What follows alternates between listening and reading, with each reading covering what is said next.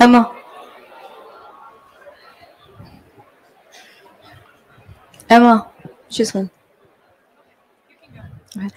Good morning, everyone. How's everyone doing today? Thank you so much for being here. Welcome to the CiscoU Theater Sessions. My name is Akhila. I'm a software engineer here in Learning and Certifications. Um, I'm actually a fairly recent employee of Cisco. I got hired in 2021 as an intern halfway through my master's, and then I got hired as a full-time employee last year in August. So it hasn't even been like a full year since I've become like a full-time employee of Cisco, but the journey has been incredible so far. It's my first Cisco Live ever. It's my first presentation ever here, so bear with my nerves a bit. So I did my master's in business analytics with a data analytics concentration. And over the course of the 2 years, we were introduced to a lot of tools for data analysis, visualizations, machine learning. Um, but there was one tool that every professor made us use, which was Jupyter Notebook. We were kind of heavily dependent on it during my master's. And then when I came to Cisco, I was introduced to the world of networking. I joined the infrastructure team. So everybody here was all about using Python for network automation. They're saying Ansible, Terraform, all different kinds of tools. But nobody was saying Jupyter Notebook. So naturally, I thought I could throw this notebook away. I will never have a use case for it anymore. I will never use it anymore. But then I realized everybody works with data. It doesn't matter what kind of an engineer you are, you will work with those Excel or CSV files. And there's always going to be a use case, or there's always going to be like a business question that needs to be answered using that data. So I thought I'll introduce you guys to this notebook, which is called Jupyter Notebook, which might come of use to anybody over here, any engineer over here that might want to make something out of their data, or might want to draw some insights, or just want to learn a new tool from a recent college grad. So hence my session, Interactive Python with Jupyter Notebook. Let's get started. That brings us to the agenda today. Firstly, I'll introduce you guys to Jupyter Notebook. I'll tell you a little bit about what it is. I'll tell you how to install it and how you can use it. It's a very simple process. Netbox. This might seem a little off topic over here, but it's actually not. Because for my demo, which is next up in line, I wanted to choose a very simple data set that everybody here can relate to. So I wanted to choose a device inventory data set. And thanks to Hank, I don't know where Hank is, but thanks to Hank that I've been introduced to Netbox, and we've been using it lately for device inventory management. So I'd like to introduce Netbox a little bit before I go into my demo. And then I'll end it with what's next in it for you guys. And any questions, I'll be happy to take any questions you guys might have.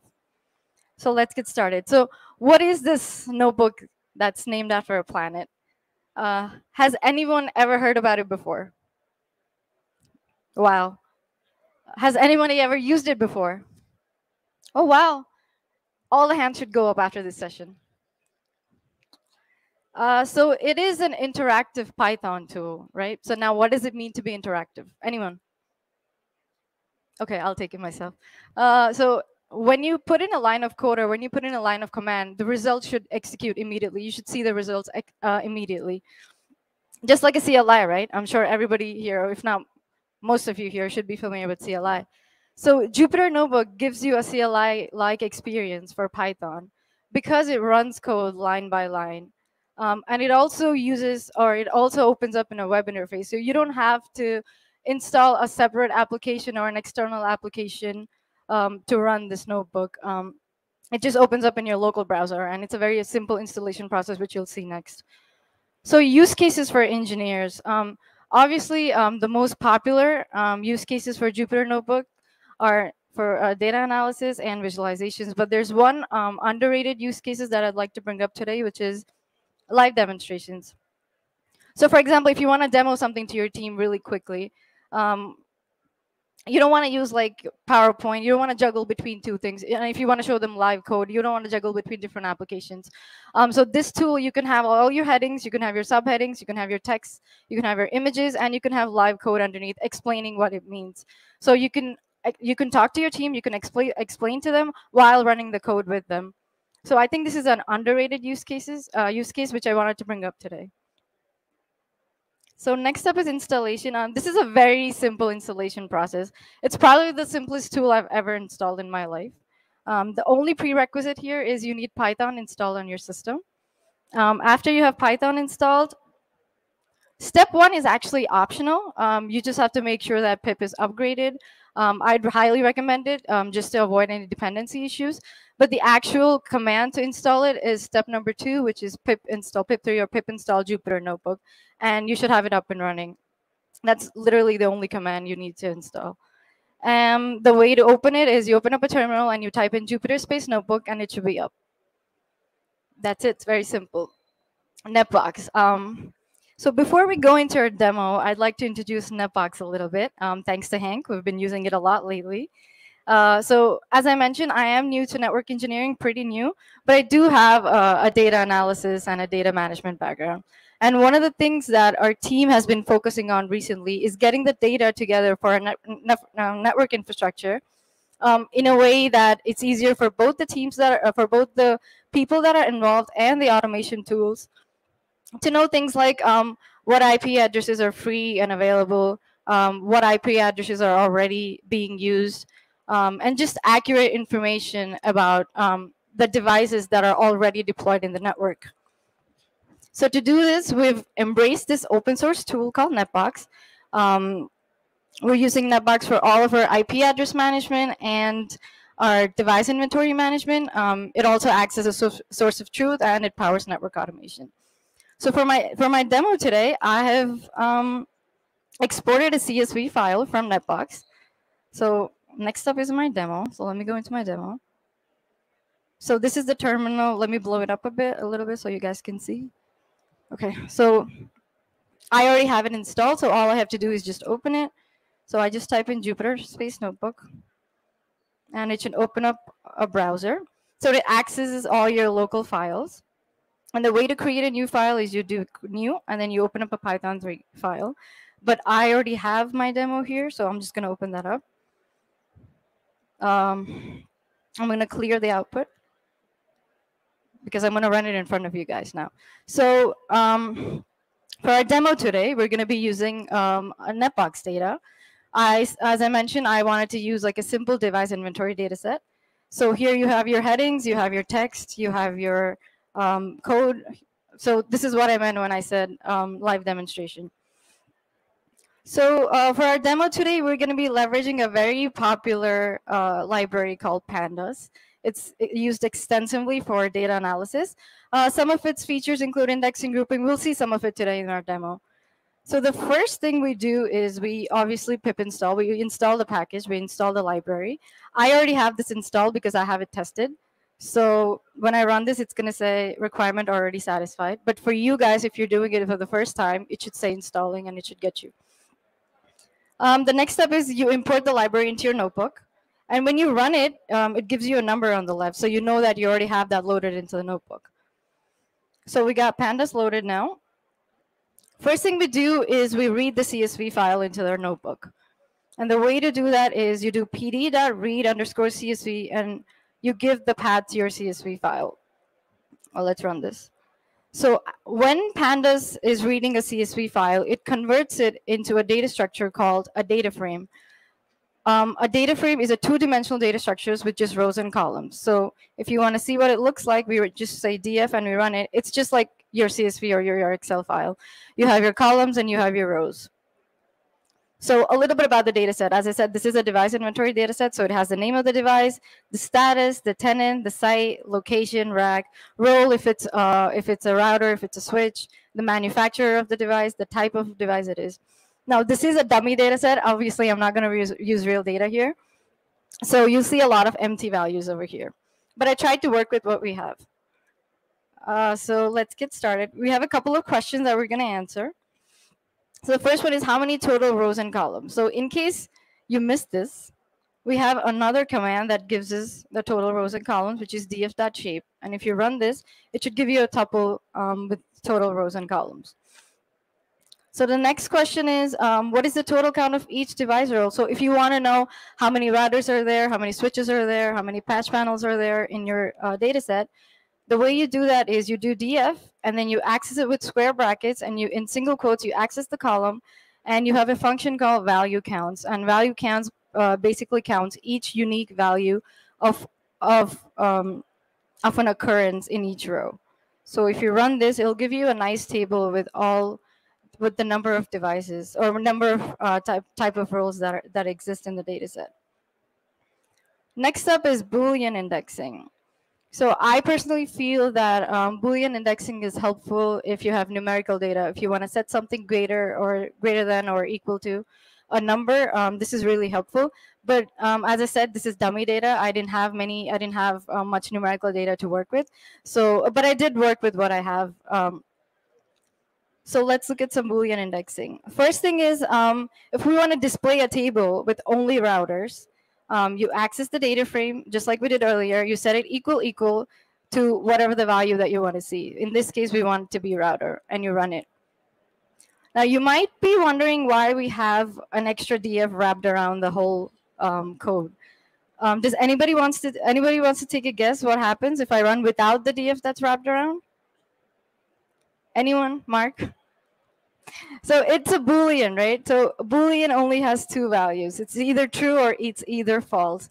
So if you run it without another df wrapped around, it's just gonna go through each row, and it's just gonna give you if it's a true or if it's a false. Well, we don't want that. We wanted a table, right? That's why we wanted a data frame. So you wrap it around another data frame again.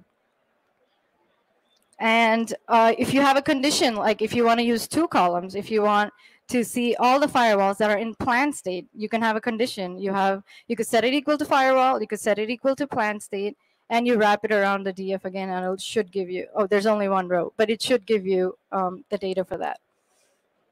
And if you want if you want like a control F kind of thing in Jupyter Notebook, there's something called .string.contains. So if you, for example, if you want to know how many unique models there are in ISR, so in the column type, there's different models of ISRs. But if you want to know the count of each different model of ISR, you can do a type df type.string contains ISR, and you can wrap around.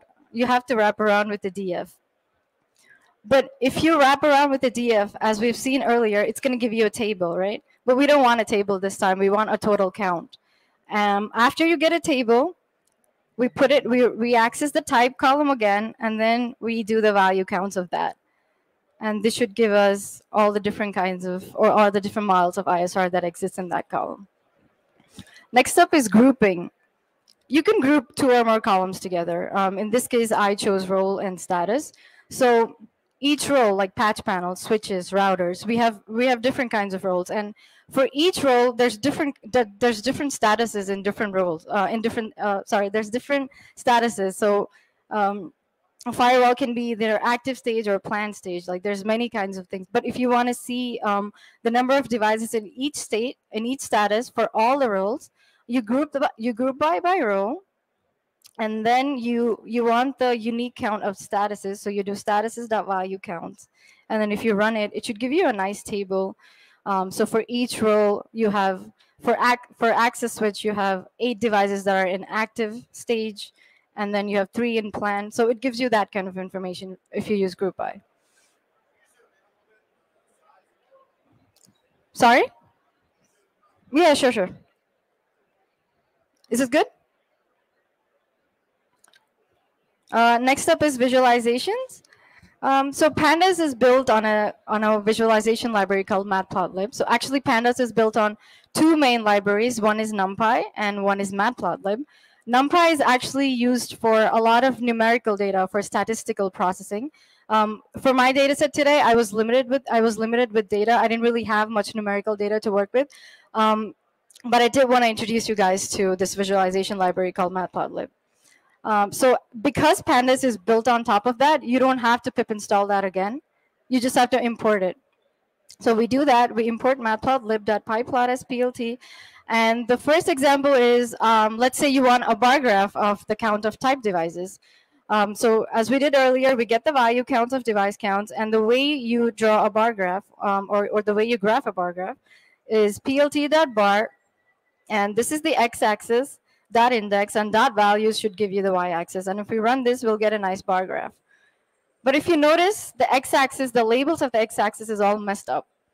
You can fix that with Matplotlib. There's different functions that you can use to kind of make it better, to kind of make it look better.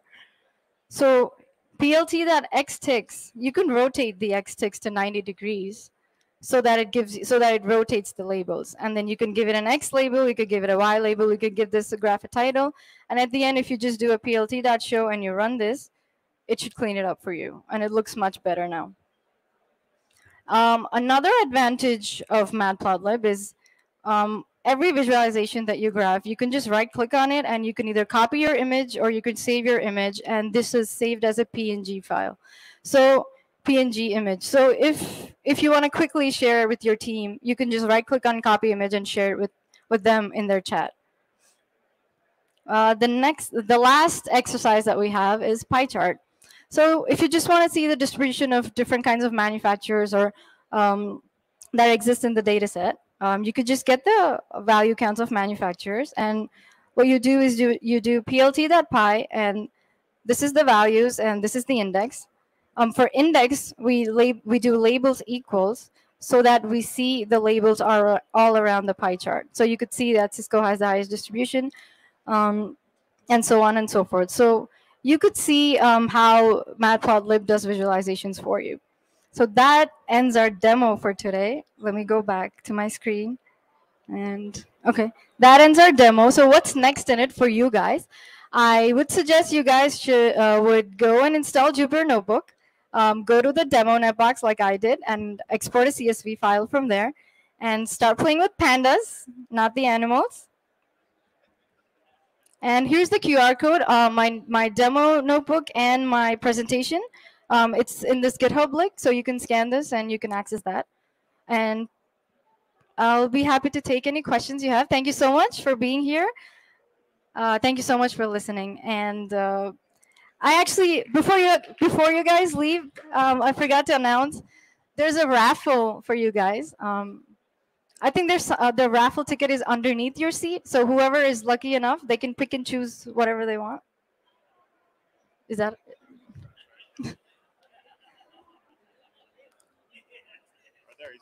Who's got it? You got it? Oh, you have a choice between an Echo and a Fire TV. You take the Fire TV? This is the Fire TV. Congratulations.